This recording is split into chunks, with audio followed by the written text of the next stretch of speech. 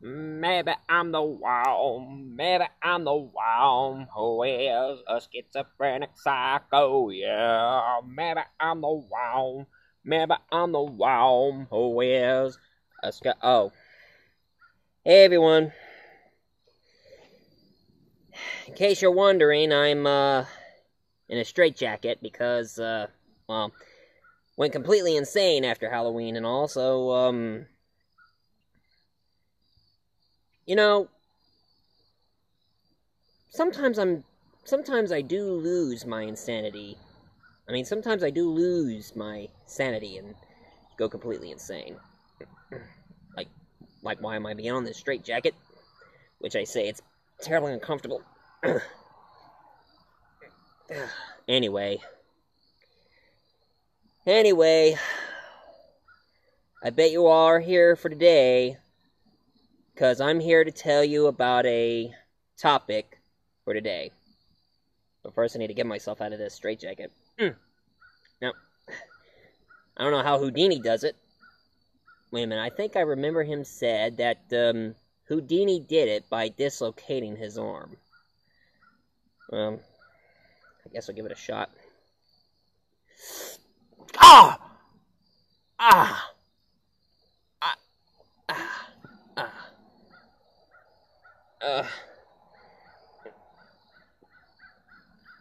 Ah! Whew! Out of that straitjacket. Of course, I gotta undislocate it. Maybe I just put my arm right here, give it a yank. Ah! Ah! Woo! Ah! Well, that was better.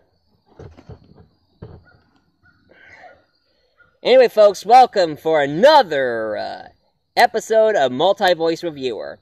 And as some of you have seen the pictures, what I was announcing on the next video, why slashers, or slashers, I know, it was I misspelled something. Anyway, why slashers movies are cliche. That is one thing I really am bored of, slasher films.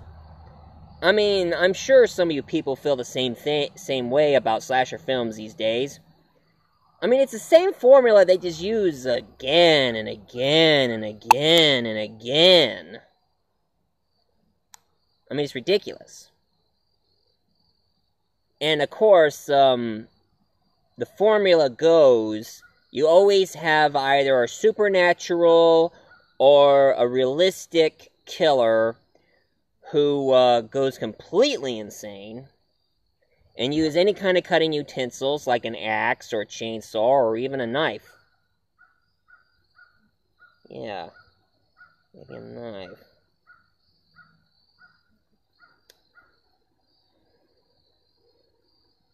Oh, don't look at me, I never stab anyone.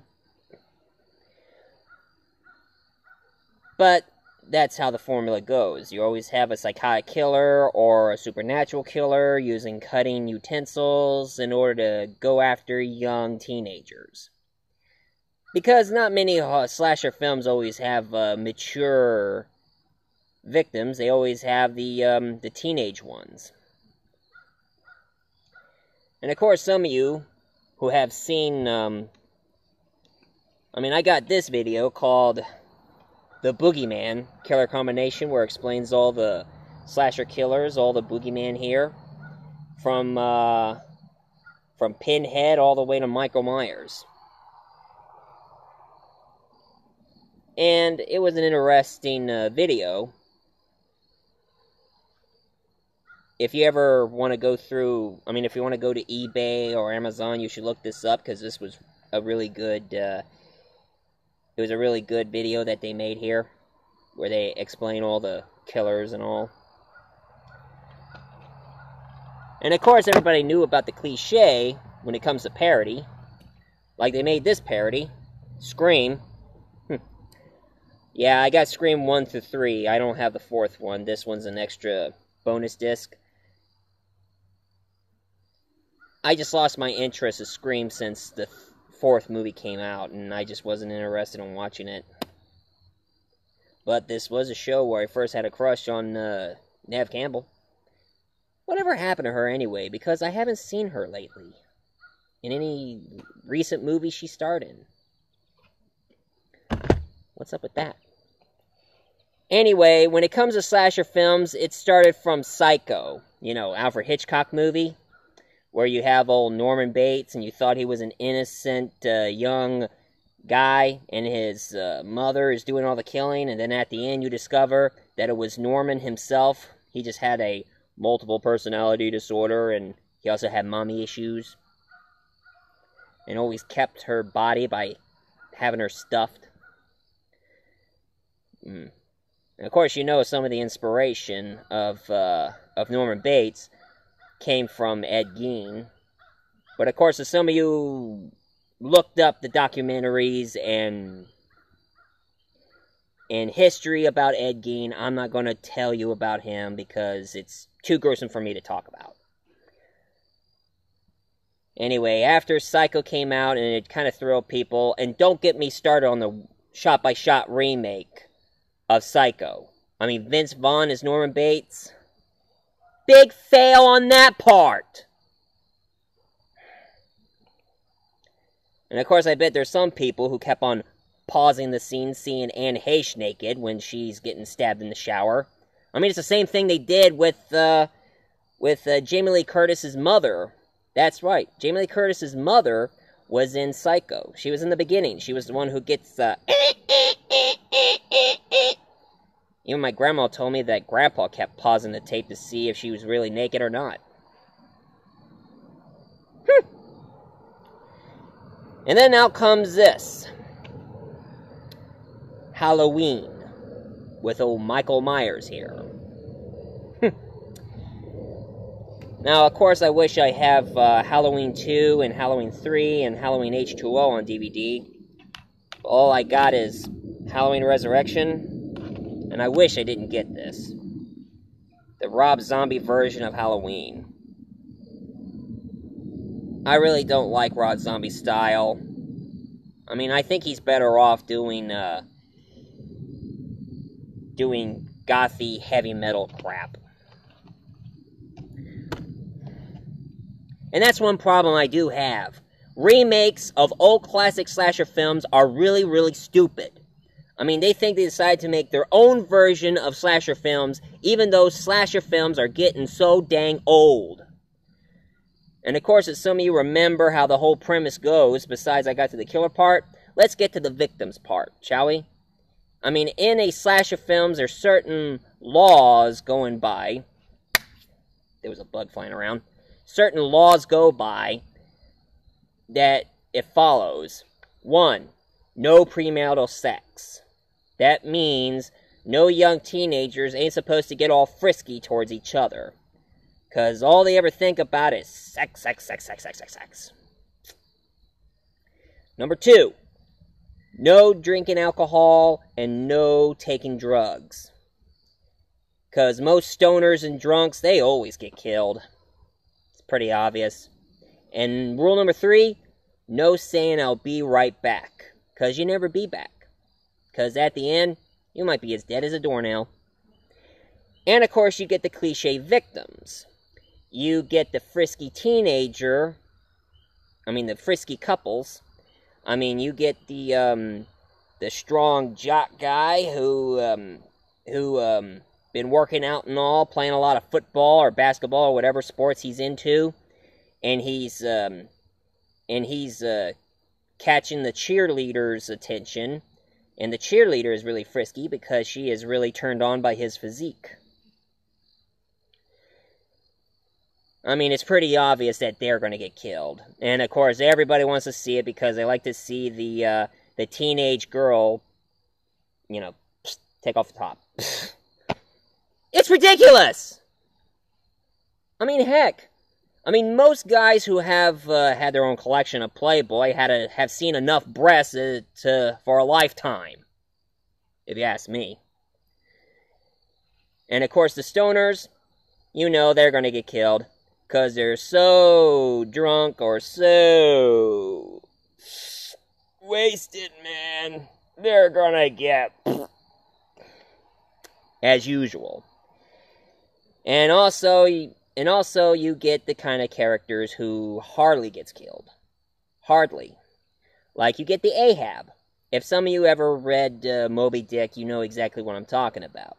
Captain Ahab, he's a guy who is who is swelling revenge to the great white whale named Moby Dick. And it's about a whale, so get your head out of the gutter. Anyway, the Ahab character is either a hospital doctor who knew a lot about the killer before he escaped, or the guy who is sporting revenge against the killer because the killer killed, like, they're related to somebody who's the victim from the first movie. And now this Ahab wants to stop at nothing to get his revenge. And some movies, some of the Ahabs get killed, and some of the Ahabs, they do survive. Some of them, not all of them. And then we get the number one survivor here. You get the virgin girl. The girl who is smart, never thinks between the legs, and more focusing on the situation and knows how to survive. And you also get the decent guy. Now, the decent guy, he'd gone through a bad relationship, and that's the reason why he becomes the decent guy, because he really likes her, and he thinks in his heart, not between his legs. And that's the whole premise. I mean, you get the virgin girl who's a survivor. Who is a survivor ain't gonna give up. Sorry, getting the rhythm. And they always say, psycho killers always been better. Run, run, run, run, run away. Hey, hey, hey, hey. And of course, I got my own collection of slasher films in the past. I mean, you've seen my Halloween, you've seen my Scream. Well, let me show you some more of my collection I got. Got my Texas Chainsaw Massacre. Texas Chainsaw Massacre 2. Part 3.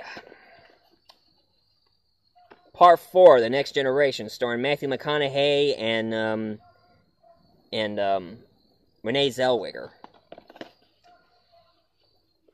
And of course, I got the remake, which I would say the remake was pretty good. I mean, they did something that was way better than the original. And then the one I don't like they made was the sequel, and actually it's a prequel to the remake. That was the most, I mean, I hated the ending, where the Leatherface went to the urban legends shot by hiding in the back of her seat and chainsaw her to death. That was awful. And of course I got Candyman, starring Tony Todd as the guy with a hook in his hand. And he only appears if you look into a mirror and call his name 5 times.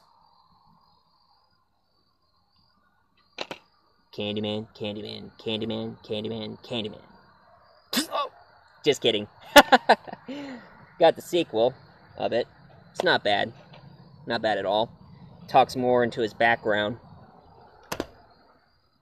And of course, I got my Jason collection. Friday the 13th. 1 through 8. 1 through 8. And of course I got this documentary called His Name is Jason. Interview with the cast members who starred in these movies and the history and some of the fans who love Friday the 13th. And of course I got these 3 extra movies they made. Jason Goes to Hell, The Final Friday. Jason X, where he goes to space. And of course, Freddy vs. Jason. Place your bets! I tell you, ever since I saw the movie, I was rooting for Jason to win, because I can stand Jason more, and not Freddy Krueger. And speak of the devil, I got my Nightmare on Elm Street collection. See ya in your nightmares. Do you know ever since they made Freddy vs. Jason movie, they were planning on doing another evil character involved in the fight? Where Freddy and Jason are fighting against each other into hell, and Pinhead from Hellraiser shows up and say, "What's going on here?" And we're planning to make Freddy vs. Jason vs. Pinhead. And of course, speak of the devil, Hellraiser. I got the first movie. And I'll tell you one thing, folks. One is enough. And of course, for those of you who remember Killer Dolls, I got Chucky. Wanna play? Sorry, Jack. Chucky's back in the whole collection. Yeah, I got Chucky the Killer Doll movies. And of course, this horror movie has came out, but now been known as the most popular scary one of all. Jeepers Creepers 1 and 2. Never did like that monster. The most cannibalistic creature of all, and he's a demon from hell.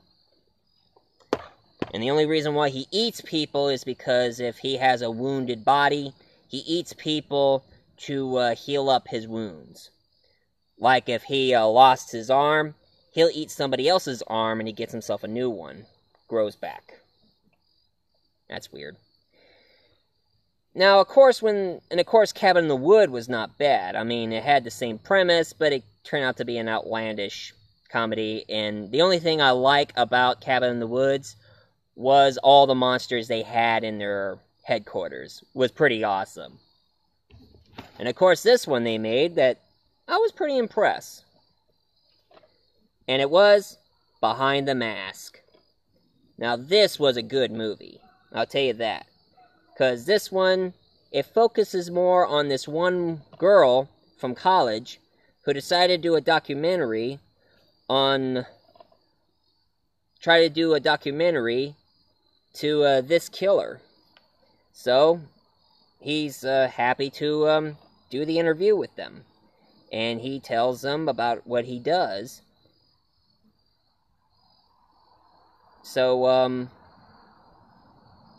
So he knows exactly what he's planning to do and how this whole thing's going to turn out.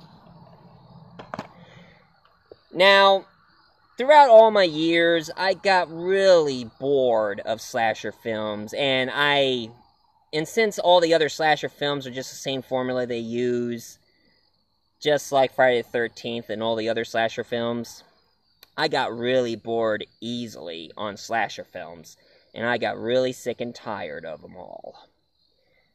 And I just avoid any slasher films because they're just getting so boring. Until I came across this movie, Trick or Treat, which I would say this is the most awesome movie in the world. Of course, I'm not going to tell you because I don't have time, but maybe next time I'm going to review this movie to you folks, to let you know about this movie and why I like it so much. I'll tell you, folks, I got all those movies, and I wish for my money back. Did somebody say wish? Wishmaster, what are you doing here? I heard that you wish for your money back, but you forgot to mention the movies I'm in. Yeah, I remember. I seen your movies, and I only saw the first one, and one is enough. Just like I said about Hellraiser. Even though it was pretty cool to see Robert Englund, a.k.a. Freddy Krueger, Kane Hodder, who played Jason in current movies, and also Tony Todd was in it as who played Candyman in your movie. That was pretty cool that you killed them with your wishes. Folks, this here is the Wishmaster, and he's a djinn, kind of like a genie.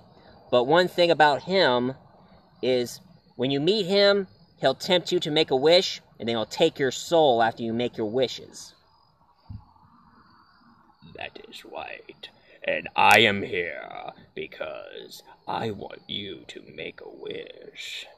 And for those of you who want to make a wish, call me. No! Don't even dare. Wishmaster, I want you to go away, and don't try to tempt me in any of your wishes.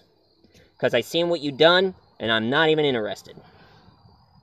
Oh, come on. Make one wish. I can make it possible. Alright, Wishmaster. I wish for you to get out of my life and never see me again. No. No. No. No!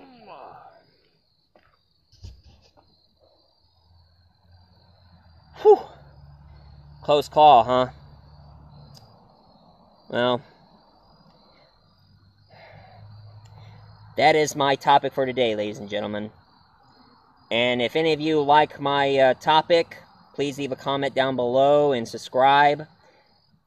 And also leave a like if you liked it. So this is Michael Grimm, aka Multi-Voice Reviewer. And if you excuse me, I got some slashing to do. DVD, not people. I'm going to slash some DVDs here. So, yeah. So, bye-bye.